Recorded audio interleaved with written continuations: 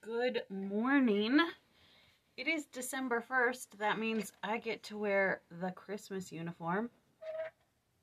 It's large and Christmassy, but I gotta figure out how to... Yes, honey, I have to go to work. I'm doing my video. Go upstairs and wait for me, okay? Okay. Yes, I have to work today. This is my uniform for Christmas. Do you like it? Yeah. It's a little big. I gotta figure that out. My hair's a mess. I get it. It's December 1st, okay? And we're going to start with a daily reflection on the New Testament. Despise not prophesying, prove all things, hold fast that which is good. 1 Thessalonians 5:20-21. Please shut the door. The gift of prophecy is abundantly found in the Lord's church.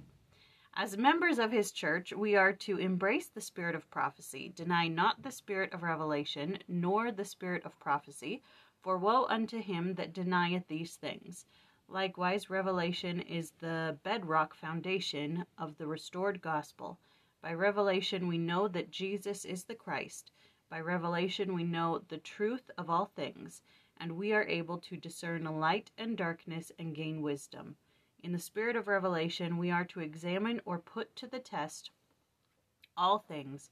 We are to study and humbly approach the Lord in prayer to find the answers to our questions. Clearly, I need to pray about how to pray better. That's what I got from that one. I have an issue. Clearly, I need to pray about it.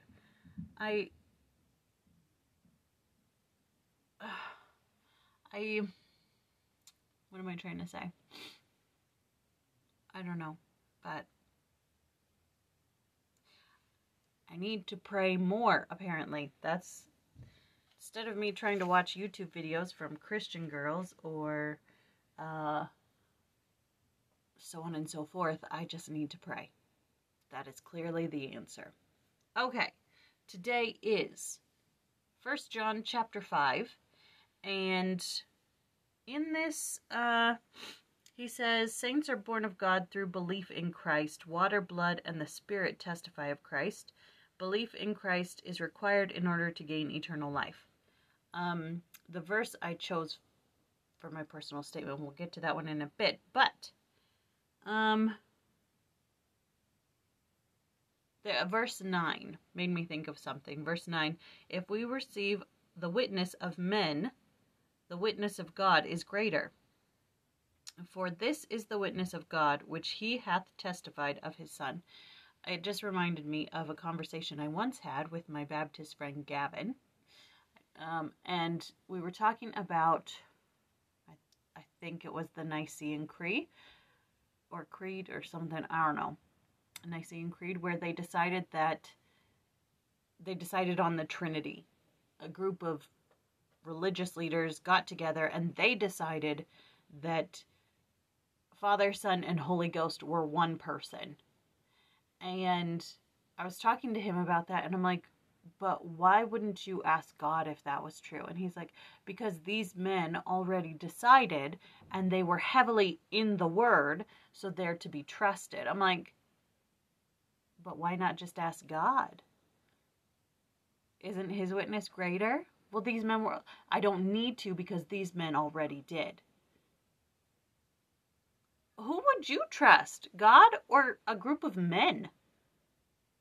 I know who I would trust. Anyways, but the verse I picked was verse 5. Who is he that overcometh the world, but he that believeth that Jesus is the Son of God? And I wrote, he who believes in the Son of God overcomes the world. So if I believe in Christ, I can overcome. If I believe he is my Savior, my Redeemer, my friend, my brother, I will be not saved. Clearly, I've been watching too many Christian videos, if that's the vernacular I want to use. But I can overcome the world. Okay, let's get into our verse by verse. See, my hair is giving me all kinds of... Oh, so bad today. So bad. All right. Verse 3. Love of God and obedience, or good works, cannot be separated. His commandments are not grievous, for my yoke is easy and my burden is light. Verse 5, salvation is only in and through Christ. One cannot merit anything in or of it oneself. Verse 7, the King James Version has added words in this verse not found in any Greek manuscript nor in any translation prior to the 16th century. Thus the phrase bear record in heaven, the Father, the Word, and the Holy Ghost, and these three are one, and there are three that bear witness in earth, are a late addition. The members of the Godhead are one in purpose, not in physicality or entity. Verse 8, spirit, water, and blood are three elements of mortal and spiritual birth, and key elements of the atonement, which brings renewed life to every creature. Verses 9 through 21, these verses indicate that John wrote to those who were possessors of eternal life through faith in Christ, though they yet lived in mortality. John testified that church members who have an abiding testimony of Christ with all that entails and implies possess eternal life as a present possession, even though the full blessings and conditions of eternity lie in the future. That's an interesting concept. Verse 17, this passage leaves little room for rationalization. All unrighteousness is sin. Verse 18, spiritual rebirth causes one to lose the desire for sin. He continueth not in sin, as the Joseph Smith translation says. That is the powerful message of Mosiah 5:2. The Spirit of the Lord Omnipotent has wrought a mighty change in us, or in our hearts, that we have no more disposition to do evil, but to do good continually. Verses 18 through 20. John's testimony in this letter ends with three striking affirmations. We know that, and summarizes some major points of the epistle. We know that whosoever is born of God sinneth not. We know that we are of God.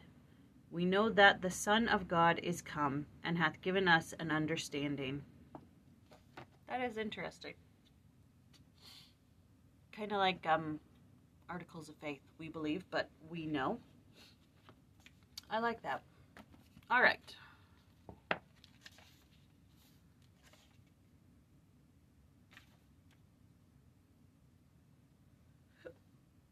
Ooh, teeny tiny, but that's okay because, well, we'll get into that.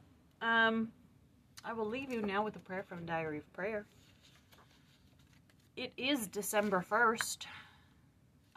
This first set of prayers is about death and judgment. And this first prayer comes from the primer. O Lord Jesus Christ, Son of the living God, set thine holy passion, cross, and death between thy judgment and our souls, both now and in our hour of death, and vouchsafe, we beseech thee, to grant unto thy living mercy and grace, to the dead pardon and rest, to thine holy church peace and concord, and to us miserable sinners life and joy everlasting, who livest and reignest with the Father and the Holy Ghost, one God, world without end. The thing about reading prayers from other faiths is that some things just don't sit with you quite right. You know, like, that doesn't feel. Anyways, the part about setting his cross between us and judgment, yes, that's a part of it, but I think I've definitely talked about this before. It was in the Learn of Me. One of the additional readings was Advocate with the Father. This changed my perspective and understanding of what that actually means. Sorry, this book flip-flops quite a bit. All right, where are we at?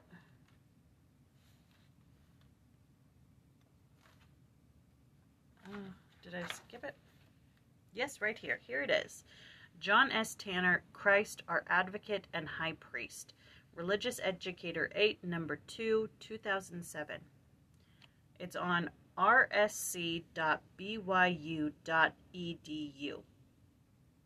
This thing changed my perspective. This shirt is not flattering at all. Goodness gracious. Anyways, that's where it was. It was soup's good. Anyways, that's all for today. That was 1 John chapter 5, and tomorrow we do 2 John and 3 John. Got it?